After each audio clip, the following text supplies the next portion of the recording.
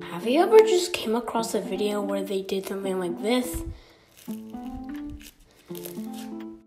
That sounds so cool, but how do you do that? Oh, here are the steps. First, get some clay. And not just any type of clay, the softy sort of clay. And open it.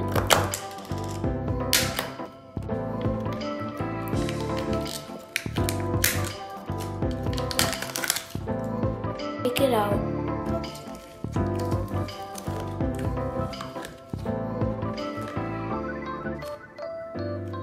Take the amount of clay that you want in your clay cracking thing and mold it into the thing that you want it to look like.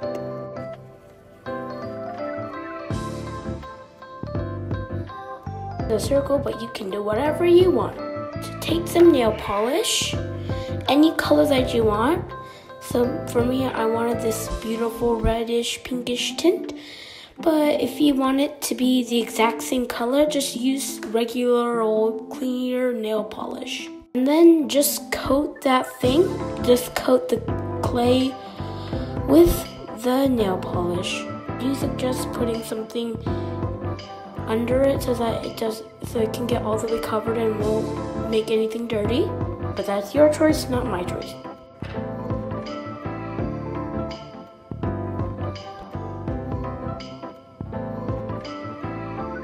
Done coating your clay, let it dry.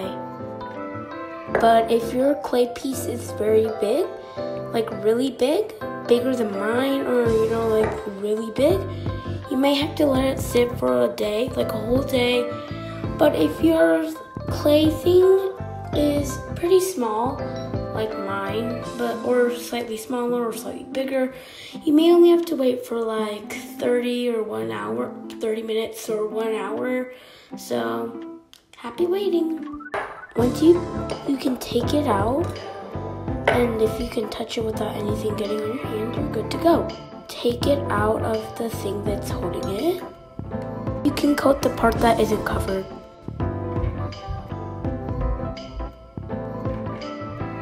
Dry for about like 2 minutes. Then have something like this. Totally covered and totally dry. Now for the ASMR.